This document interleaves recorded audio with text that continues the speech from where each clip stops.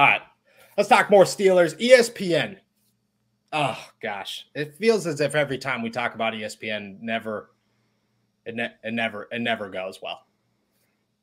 In their football power index rankings, boom, got it right. Took me like 4 times to get that one. Football power index rankings, they have the Pittsburgh Steelers just in an absolutely atrocious spot here. Absolutely atrocious. They currently sit 26th. 26th to 26th. That is 2 spots ahead of the Jacksonville Jaguars. That is 3 spots below the Detroit Lions, 4 spots below the New York Giants. The list just keeps getting worse.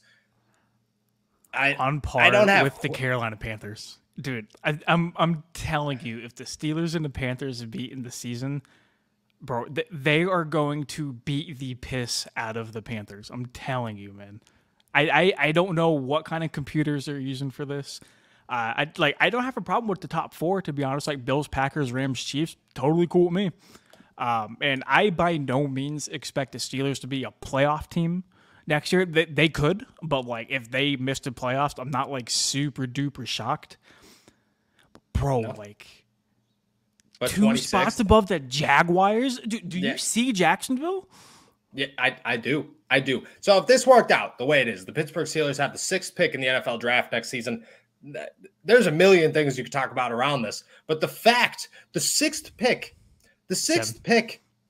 7th, whatever. I was around for the Duck Hodges days, Donnie. I was around for the Devlin Duck Hodges days, okay? They did not have the 7th pick in the draft. Nope. They didn't even come close. And you're telling me that the Pittsburgh Steelers, with the first quarterback taken in the NFL draft, at bare minimum, 2 options to play at quarterback, hopefully improved offensive line, which if improvement, you won 9 games last season. So if you're improving, that should be the bare minimum starting line there. Probably a better defense and hopefully 2 veterans back on the defensive line. And you're saying the 7th worst team in the NFL? That just seems a little rough. 1 spot above the Seahawks, who have Drew Lock starting at quarterback. Noah, bro, you know I am not a Trubisky guy. You know I do not like Mitch Trubisky. But, like, we're going to sit here and act like the Steelers aren't just thrashing the Seahawks now that Russell Wilson is gone. That's what I don't see it. Like, this is twice now. This is twice in 2 days that I've seen the Steelers just like, and I think it's Kenny Pickett. I think it's the Kenny Pickett thing. Is Chris Sims ranked Kenny Pickett 39th out of 40 in the quarterbacks in the NFL, which was bonkers to me. I believe Drew Lock was the only quarterback behind him. Bro, I watched a clip of him talking about the Steelers pick with Mike Florio, and he had a lot of good things to say about the pick, so that's odd. Here's the thing. In the podcast, he has a lot of good things to say about Kenny Pickett. He just says that he's 39th, and I'm just like, that doesn't make any sense to me. I think it's Kenny Pickett factor. But even so, you go through this list, and the more you look at it, the more ridiculous it absolutely is. The Bears, as the 32nd team in the NFL, I'm sorry, but I get that they've done absolutely nothing to help a quarterback out, and Justin Fields deserves way better. But Justin Fields is going to win you enough games to not be the last team in the NFL.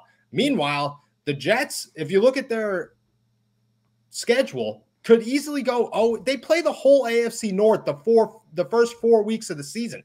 You could go 0-4 right there. The Jets could go 0-9 before the bye. Terrible. Houston Texans, I didn't even realize that they're still a football team. Forgot we were still talking about them. And then the Atlanta Falcons, above all those, is mind-blowing. Somebody, I think it was Black and Yellow, that pointed out the Bengals were 16th fresh off of a Super Bowl appearance, nearly winning the Super Bowl. And only getting better. I don't feel like they got drastically worse over the offseason. Dude, I'm telling you right now, the Cardinals at number 9, they're going to disappoint a lot of people next year. They are not going to be that good of a football team, I'm telling you. I think that a lot of teams on this list are going to disappoint. I mean, the Green Bay Packers at 2. Name one other player on the Green Bay Packers besides Aaron Rodgers. Go ahead. You can't. Go ahead. Name Aaron a wide receiver. Yeah, exactly. Aaron Rodgers, Aaron Jones, A.J. Dillon. Yep. David Bukaki or whatever his name is. Bakhtiari, same thing. I just don't. There's no like the Packers being number 2, absolutely ridiculous. I just think the entire list is bad. Jair Alexander, who just got paid yesterday. Yeah. Very true. I think the Packers are good, man. I don't know about number 2 in the NFL, but I think the Packers are good. Yeah, how about good the Ravens at number 11? Bro, I think they had a solid draft in getting like Hamilton and Linderbaum. I'm not sure the exact impact that both of those guys will have right away. But, like, how are you going to put the Ravens at number 11? I don't think they got significantly better over the offseason, at least, like, heading into the NFL draft. And we're talking about a Steelers team who swept them last year. Swept them. And, and I get the Lamar Jackson factor. He was injured. But the Ravens, in my opinion, outside of the NFL draft, did not get that much better. Now, granted, in the NFL draft, they got much better. But that's a bunch of rookies. You're not banking on a bunch of rookies to carry this team. If you are, the Pittsburgh Steelers are not 26th. They're much higher because they got good rookies. So, I don't know. That's bad. Yeah. That's bad. What do you think the ceiling is for the Pittsburgh Steelers? Where do you think their ceiling in a power ranking would be? Probably like preseason. Yeah. Like no injuries. We'll just say no injuries, and we'll act as if Stephon Tuitt is back. I think Tuitt's presence definitely helps out a lot.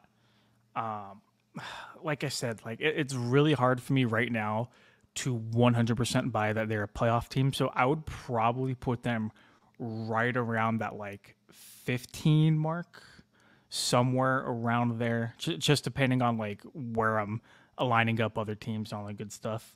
I don't hate the roster. You know, I don't think they're going to be some like 4 or 5 win team like a lot of people at ESPN apparently think they're going to be. What is your preseason record for like preseason games? Let's just go pre or just like predicting the record. Yeah, before. Let's go. Okay, I was like, I don't even know what the preseason games are. I would say realistically for B, I'm looking at like probably like 9 or 10 wins for the Steelers, and that's assuming that Trubisky or Pickett is able to just go in the offense and not force anything and play a really decent game manager role like the Steelers need them to be. Yeah. Because if either Trubisky or Pickett try to do too much, like it's just going to result in the same quarterback play that we saw last year. Yeah, I could agree with that one. Me and Derek went through the whole schedule, and I think we came up with 9 wins. Yeah, it was like 9 seems like that sweet spot too. Like last year, wasn't there over under set at 8.5? Yeah. I think it wasn't because you cashed in on it, didn't you? I did. I believe you did, and I believe it was 8.5, which could have screwed a lot of people because of the tie. Obviously, I think that. Dude. Oh man, I forgot about the tie. You forgot about the tie to the Lions. Okay. To with the Mason Lions. Rudolph starting, yeah. With Mason Rudolph. Imagine how many ties there would be if Mason Rudolph played this whole season. A lot of ties. All right. I think that their ceiling, I don't know. I feel like 15 is a good number. I don't see them much higher than that. I think that they have potential. You know, I think that the quarterback play, I think the offensive line play means everything. I think if the Steelers have a solid offensive line and we see immediate improvement, and I'm doubting that. Great segue, by the way. Yeah, good segue. True. Yeah. I'm not catching anything today, but I'm killing it. I think that if they have a good offensive line, a much better offensive line than they did last season, they could be a very good football team. Mm-hmm. I think a lot of the defensive holes came with how bad the offense was. And I think a lot of that gets fixed with a good offensive line. I don't know how good that offensive line is going to be. A lot of question marks. Yeah. But if it improves, they can improve with it. And I think that 15 mark could raise. But I think 15 is a good starting ground right here. Yep. And I personally think that 9 or 10 wins could get you into the playoffs in the NFC. Does that, I mean, it's way too early to start talking about that stuff, but it could happen. It could happen. All